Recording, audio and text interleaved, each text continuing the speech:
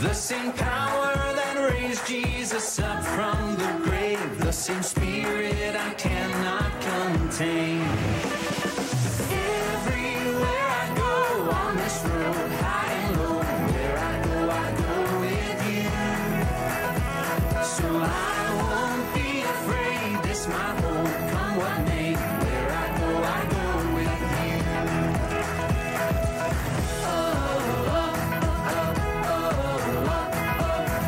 I go with you.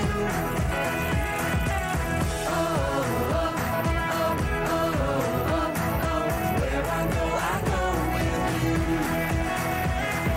Breath upon these bones, your fire in my soul, your kingdom is my home, and I don't walk alone. Everywhere I go on this road, high and low, where I go with you. So I won't be afraid, this my hope, come what may, where I go with you. Everywhere I go on this road, high and low, where I go with you. So I won't be afraid, this my hope, come what may, where I go with you. Where I go with you. Where I go with you.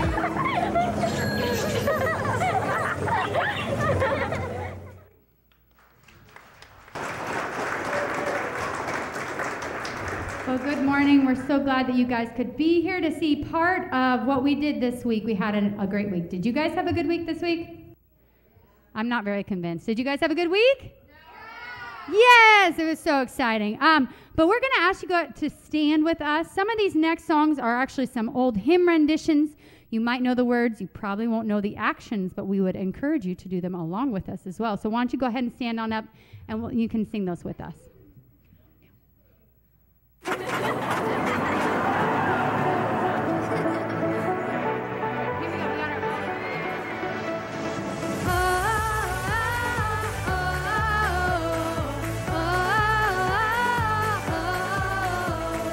There's not a friend like the lowly Jesus. No, not one.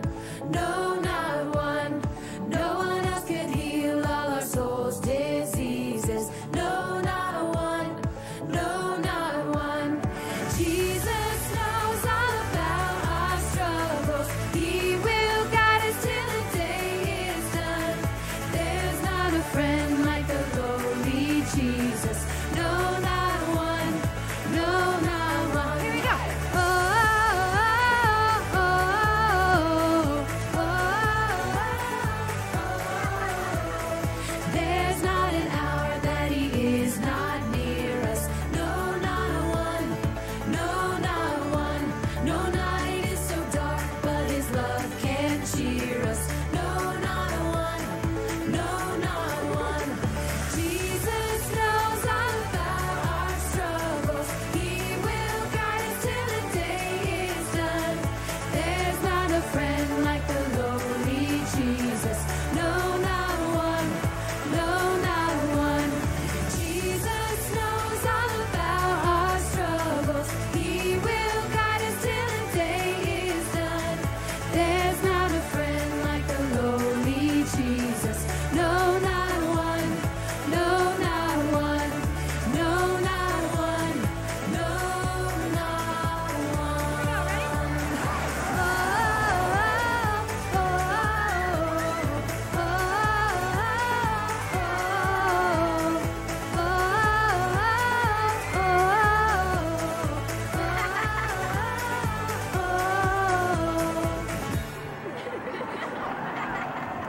And our next one on is There is Power in the Blood of Jesus.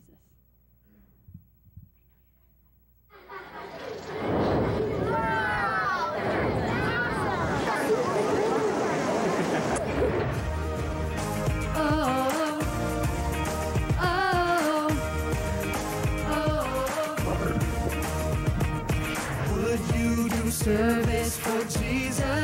working. There's power in the blood, power in the blood. Would you live daily His praises to sing? There's wonderful power in the blood. There is power, power, wonder-working power in the blood of the Lamb. There is power, power, wonder-working power in the precious blood of the Lamb.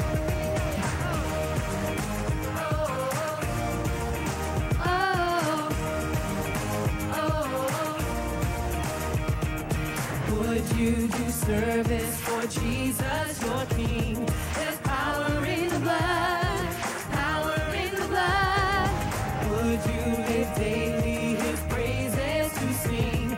There's wonderful power in the blood. There is power, power, wonder-working power in the blood of the Lamb. There is power, power, wonder-working power in the precious blood of the Lamb. There is power, power, wonder-working power in the blood of the Lamb. There is power, power, wonder-working power in the precious blood of the Lamb. Oh.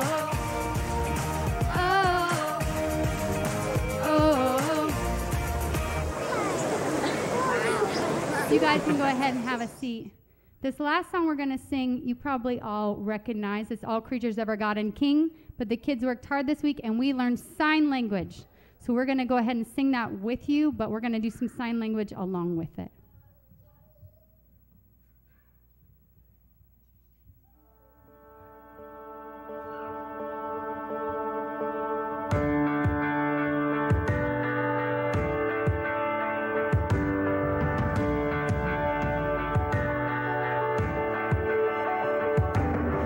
All creatures of our God and King, lift up your voice and with us sing.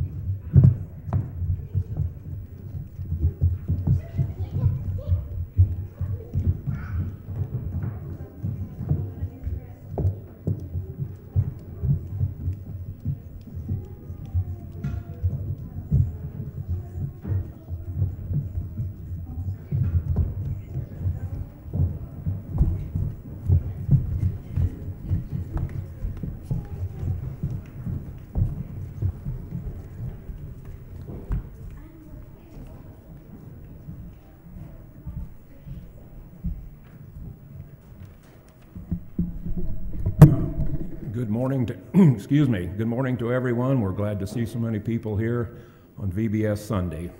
At this time, we will go to our time of communion and prayer. For any of our guests and visitors, if there is some here at Madison here, the pew in front of you on the back there is some emblems. And we take that at this time. So if you wish to partake, please feel free to. At this time, will you please bow with me as we go to a word of prayer for our communion. Lord, we love you. Prepare our hearts and minds in the next few minutes as we partake of the cup and the loaf. We realize the sacrifice that you made for us all. You gave your life so that we would have a place in heaven in eternity with you. Please bless these emblems, the cup, the loaf, the emblems that are a sign of your broken and beaten body on the cross. Also bless each person who partakes from this day forward. We ask this all in your Son's Jesus' name. Amen.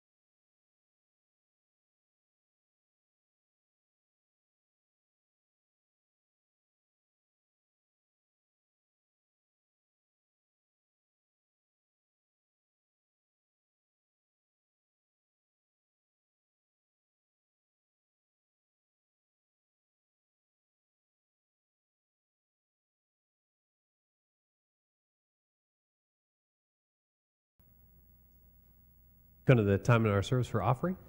We're not passing trays around. If you wish, there's an offering plate at the back of the sanctuary and one in the lobby on your way out. But let's go to God in prayer for our offerings. Dear Heavenly Father, you've given us so much, everything. You've given us life itself, the beautiful, wonderful world we live in. Most importantly, God, you've given us salvation through your Son, Jesus Christ. What he did for us on the cross and over the grave. Dear God, we cannot repay those.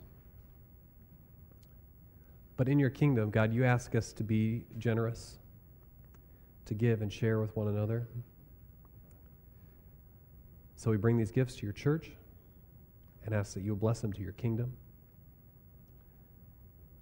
That through the church, the gospel will reach the corners of the earth. I pray this in your name. Amen.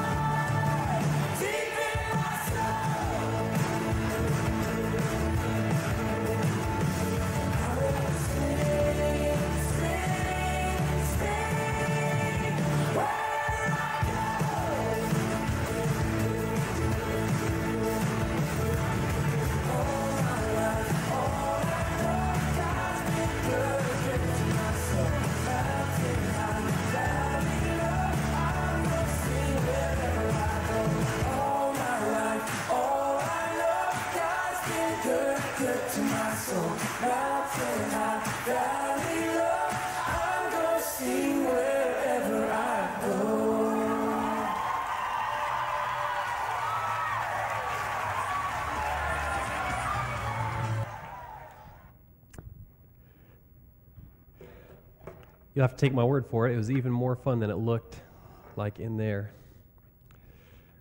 Last week we ended our time together. Sorry? 82 different kids were here for VBS. So 82. Yeah? Quite a few. Quite a few. And so we had a great time. Let's never do it outside again, though. Last week, we ended our time here together with a passage that exhorted all of us to serve one another within the church. That was the gist of it. In Romans 12, 6 through 7, we read these verses where it said, if your gift is prophesying, then prophesy in accordance with your faith. If it is serving, then serve. If it's teaching, then teach. If it's to encourage, then give encouragement. If it's giving, then give generously. If it is to lead, then do it diligently. If it is to show mercy, then do it cheerfully. The message was, if there's something for you to do, and you can do it in God's family and God's church, then get to work. And this week at VBS, when we had 82 different kids out here, I got to see so many of you put that into action. And I just want to say thank you. So many Madisonites were teaching lessons, helping with crafts, making snacks, worshiping with kids. We had people going around here cleaning every surface like 20 times throughout the morning to help us be safe, like our own living Roomba. And it was just awesome.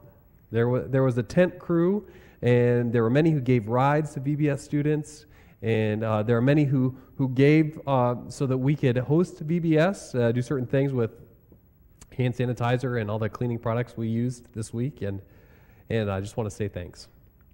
Every task that was done here in the name of the Lord, however menial, in fact, especially the menial ones that nobody saw, rise up as an offering to God. And importantly, if what we believe about God's Word is true, and if there's anything real about church, and if Jesus of Nazareth really did rise from the tomb, then teaching kids about God is the most important thing we can do. And I want to thank everyone who's a part of that at Madison Church. You guys always do awesome with VBS and things like this, and this week was no exception. So thank you. We're going to pick up this week right where we left off, there in Romans 12. We're starting in verse 9, and I want you to know that it has not escaped my attention. It has not escaped my attention that I personally have spent a lot of time and words berating the adult Sunday school class at Madison Church for taking a decade-long pace through the book of Romans. And I like to give them a hard time about that. But we're currently moving through this chapter at such a pace that would require 186 weeks to complete the book of Romans. Okay, so I guess I'm just as bad as you, Randy, wherever you are, if you're listening to this. And today the bad news is that we're not in any position to speed up. So, these words are special in the Bible, not because they're any more important or any more inspired than other passages that we read in the Bible that we go through faster. But the Bible, even though all of it's God-breathed, and I find every page of it fascinating, sometimes it's hard to connect what you're reading there with the rest of your day. You know, sometimes it can be hard to understand how Jephthah relates to what you're going to do this afternoon when your family gets together. It can be hard to understand how these words that you're reading the Bible intersect with your life. Well, that's not true in Romans chapter 12. That's not true in the passage we're going through, where it is very easy to see that God's Word is telling us directly how we're supposed to live in response to the gospel. Here in this chapter, we're told that we cannot go on living the way that the world does, that there has to be a new way of life in Jesus Christ and a new culture. Culture is the mode of life that we construct together. It is the way of living that we agree to participate in with each other. We're told very early in the book of Romans that the way the world lives, the world's culture, is darkened by sin. And that we can't just play along. It's not an option for people who have Jesus Christ as their Lord and Savior. We have a new culture, a new way of life, which is transformed by the renewing of our mind.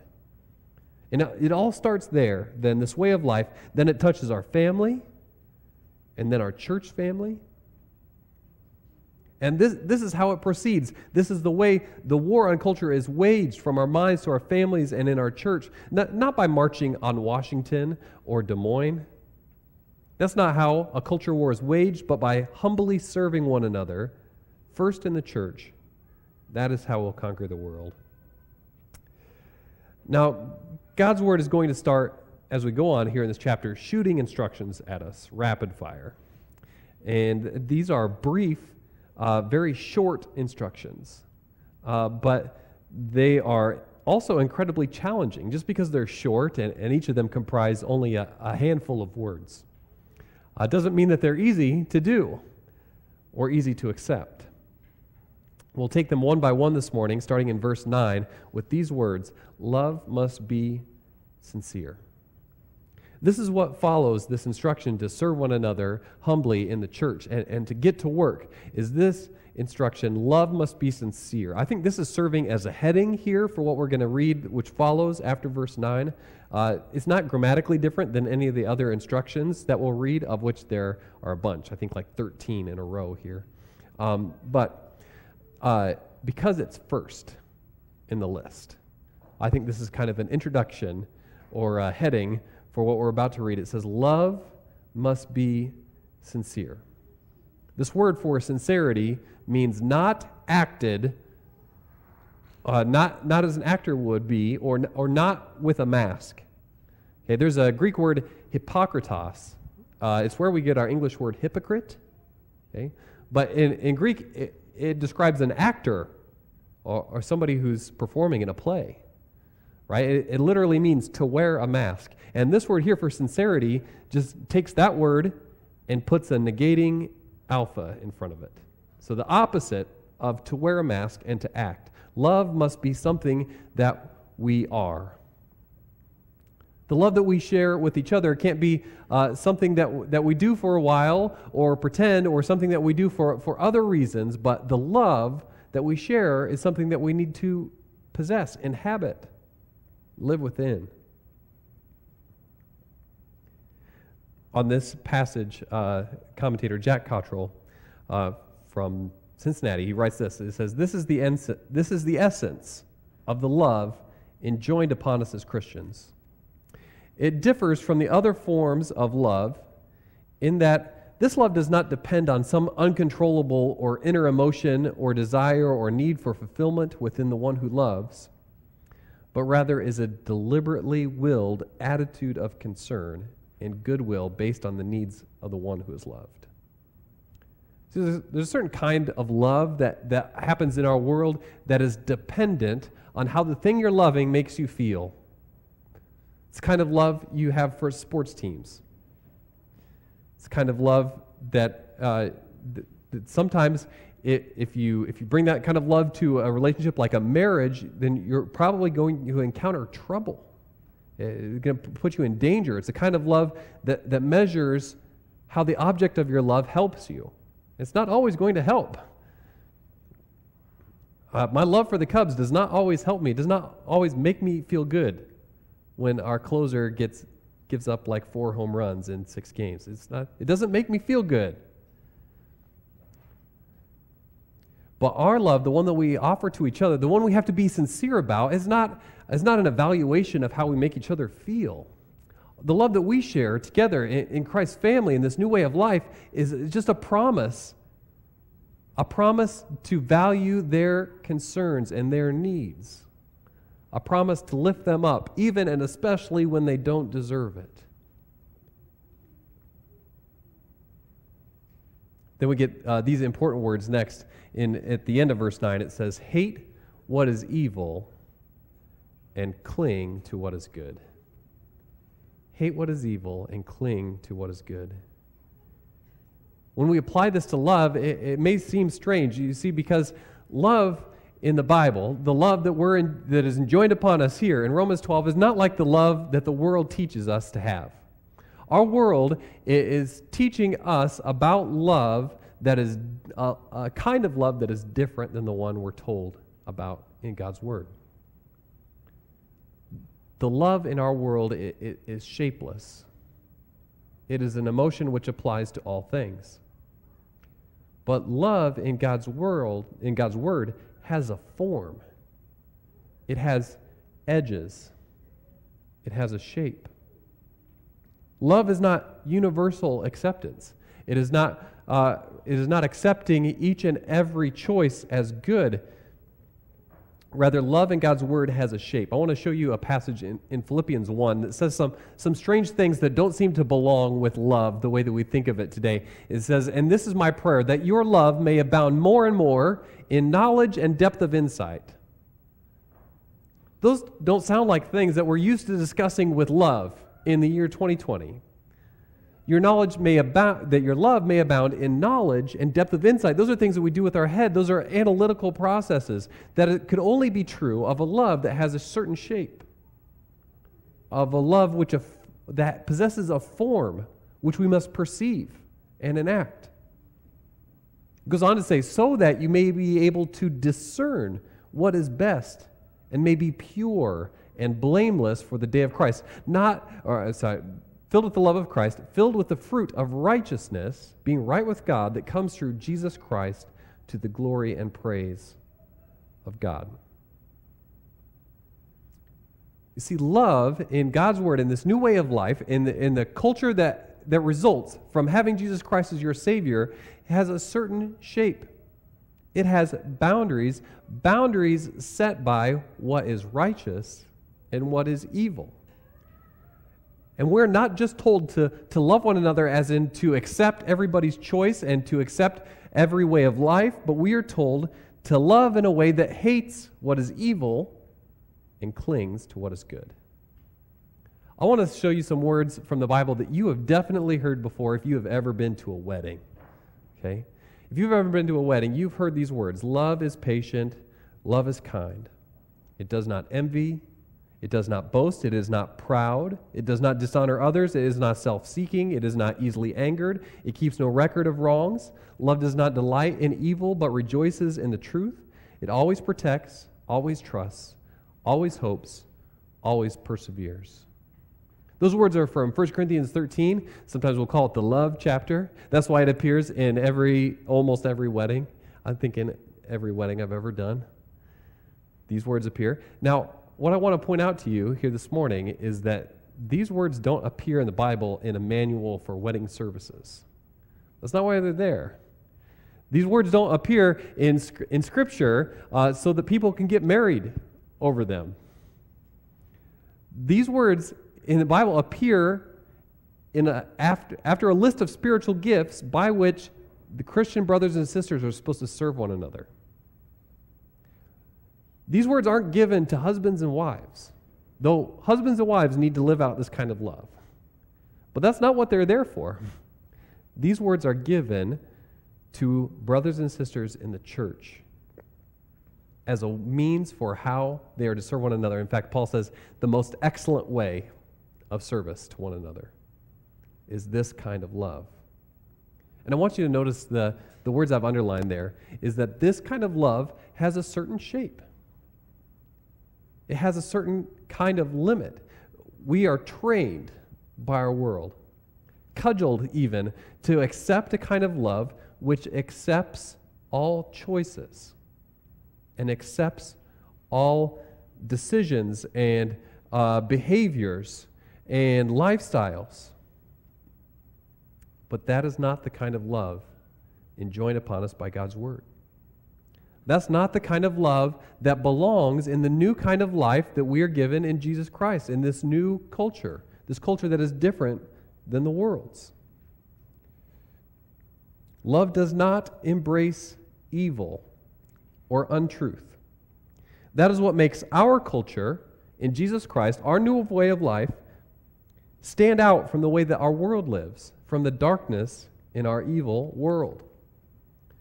We recognize within the church, within those who have Jesus Christ as Lord and Savior, we recognize that certain behaviors and lifestyles are contrary to the truth of God's Word and are ultimately harmful to our family and to our friends and to the people in our society.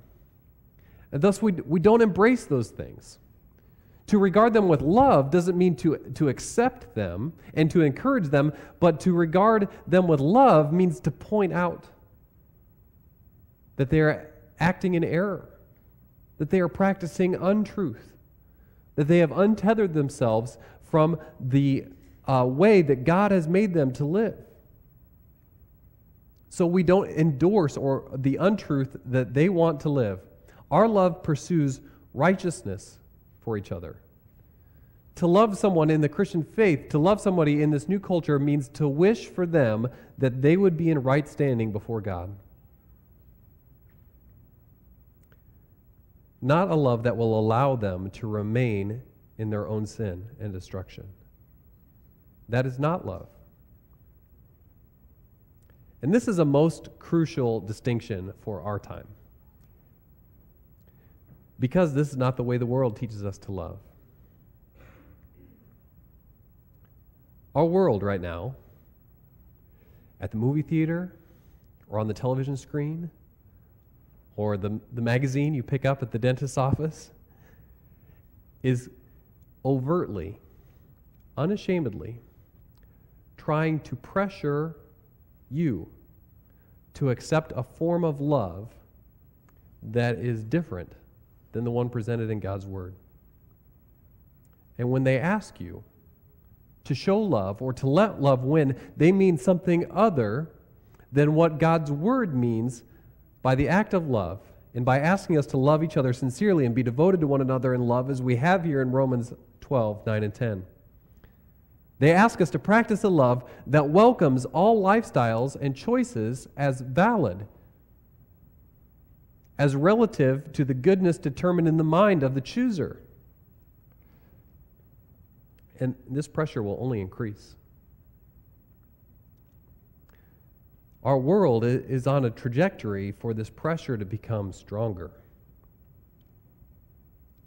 I believe that a day is on the horizon where we're practicing a biblical kind of love that hates what is evil and clings to what is good will threaten to take your job or your business. Where a biblical understanding of humanity and people will carry financial penalties, maybe more. When that day arrives, I'll thank God for the opportunity that we'll have to suffer for His name. You see, the way that our world wants us to love is only possible if the words in this book aren't true. A kind of love that accepts everything as good and accepts each person's choice as what is right for them is only possible if there isn't something true for everyone all at the same time. But there is. There is a way of life that our God, the God who made each and every person, the God who made this world, and the God who will return again to claim it for His own, wants us to live.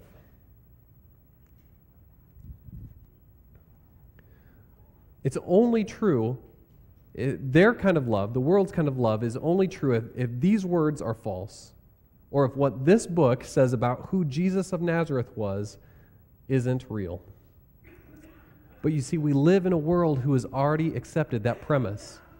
We live in a world who has already passed the point of wondering whether or not these words are true, of wondering whether or not the Jesus that we meet here in these pages was really God's Son and Savior. We live in a world who has considered those questions and answered them with no.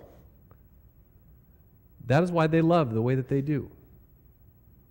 That is why their way of life is the way that it is. That is why we cannot conform any longer to the pattern of this world, but we have to be transformed by the renewing of our mind. If you believe that God's Word is true, and that the Jesus of Nazareth that we read about in these pages really is who He says He is in here, then we have to reject the way that the world teaches us to love. We have to practice a love that has a shape, a form. The world will keep pushing us to love like they do. But listen. If you're a believer, then listen. Hate what is evil and cling to what is good. That is how you are to love. For the redeemed of Jesus Christ, there's just no other way.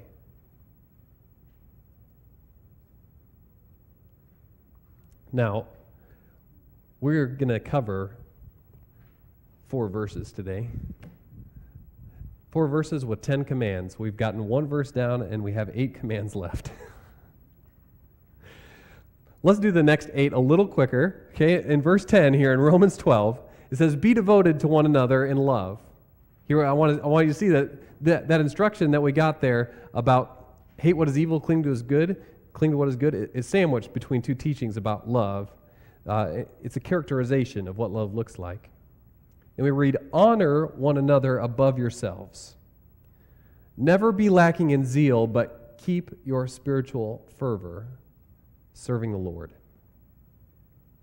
It means that we're not to grow tired or grow weary. We're not to give up living this new life, but we are to keep at it.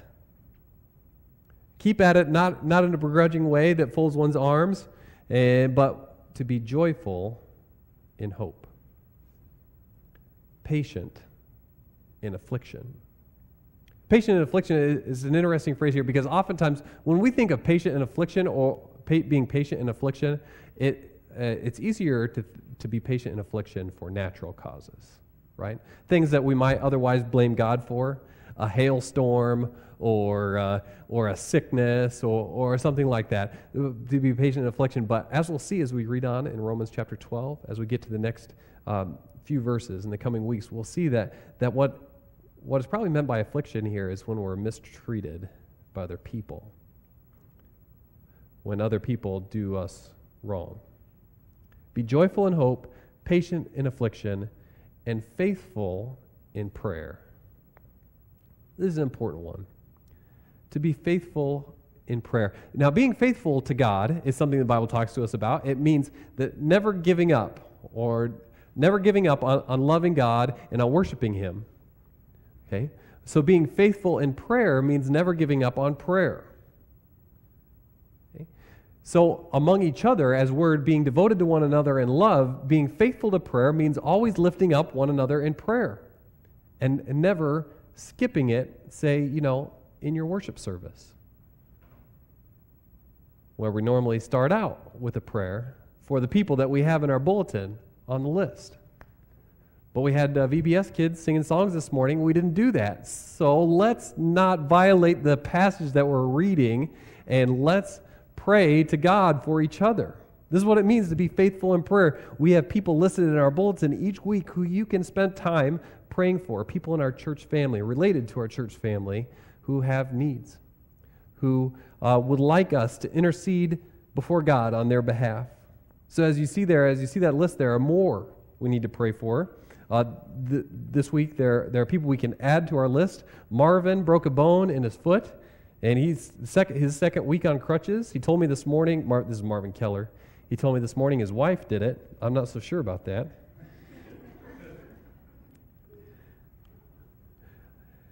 There are, in our church, we have Chase and Kayla Foss. They just recently had twin baby girls. They showed up too early, and they're tiny.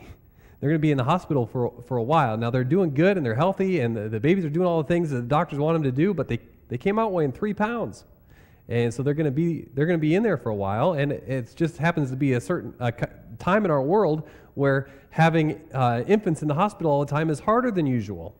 They can't stay there overnight. I'm pretty sure their parents, the baby's grandparents, are not allowed to go in and see them, and so it's just a very difficult time. And so we can lift up those 2 baby girls, Rosemary and Isabella are their names, and Chase and Kayla. Also this morning I was made aware of a prayer need for Darren Chitwood and his wife Ashley. That's Brian's son, and they're expecting a child and they're just having some complications with a pregnancy. We just want to lift them up. So let's be faithful in prayer and lift up the needs of our church family here together this morning.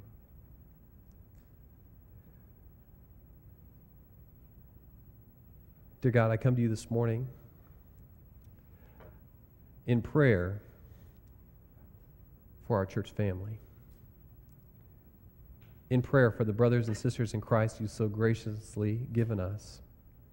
Dear Heavenly Father, there are needs here on this list, and the people we've mentioned, needs for healing and strength and encouragement.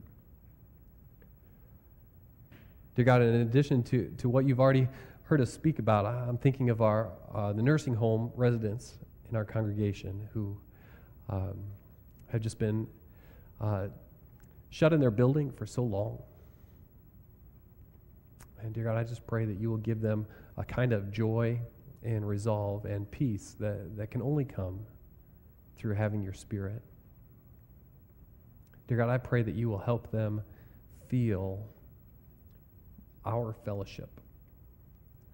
And you'll help them feel, even though we can't see them, I pray that you will help them feel the love that we feel for them. Dear God, we pray for those baby girls in Des Moines, for Isabella and for Rosemary. I ask that you will help them grow. Help them grow to be healthy. Pray for Chase and Kayla, that you will give them encouragement and energy. Heavenly Father, we just lift up Darren and his wife Ashley to you. We ask that you will protect their child. We ask that you will give them peace. Dear Heavenly Father, we lift up each other in prayer because it is the act of love which you have enjoined upon us. Help us to be faithful to this practice. Help us to be faithful to lifting one another up to your throne in prayer. Praise in your name. Amen. Be joyful in hope, patient in affliction, faithful in prayer, and then share with the Lord's people who are in need. Practice hospitality. The practice hospitality one is a fun one. The word in Greek for hospitality literally means to love a stranger. Practice hospitality, to love a stranger. We have covered just 4 verses today. We have read 10 instructions. And it can be hard. Maybe you won't have an opportunity in each and every day to do all 10 of these things. Though you certainly would have an opportunity each day to be faithful, patient, joyful, devoted to one another, to show honor. But these are not a punch list. It's not a checklist for you to mark off so that you can consider your day in Christ's new way of life or new culture complete. These instructions form a direction or a trajectory on which we are to live our lives that is away from the darkness and untruth of our world.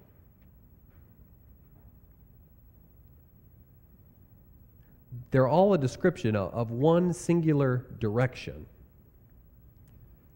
This is to be our culture, our way of life.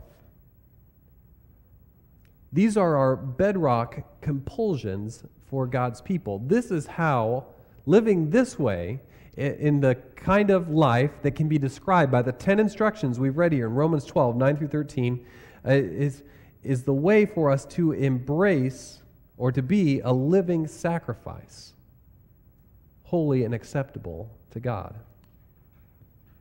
It is the way that we reject the way of the world and transform our minds according to God's will.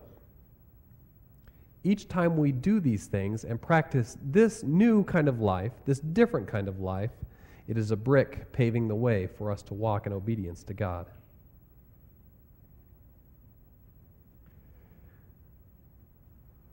So when you read them, you have to examine your heart.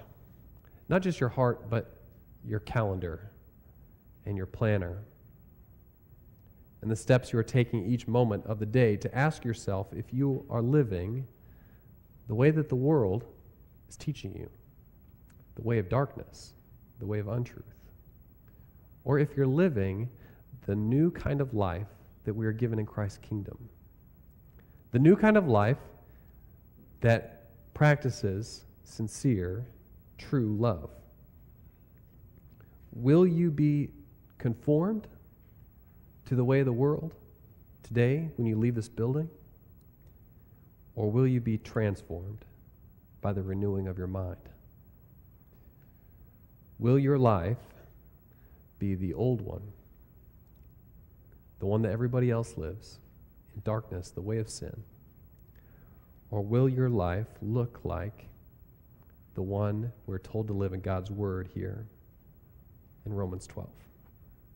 If we take up this task together, if this is something that we share, if this is something that we do among each other in this body, in this church, then we will conquer the world. That's what God's word says. Let's pray.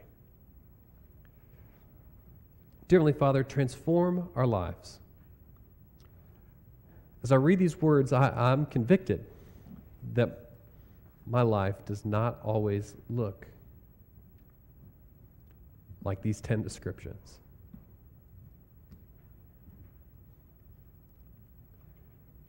Dear God, forgive me of my sin. Forgive us of our sins. Transform our minds so that we will embrace the new way of life that we have through your Spirit and in your kingdom. Help us to love one another sincerely in a way that hates evil and clings to good, so that your wonderful gospel, the brilliant light you have unleashed upon this world, will be unveiled. We pray this in your name. Amen. Would you stand as we close today?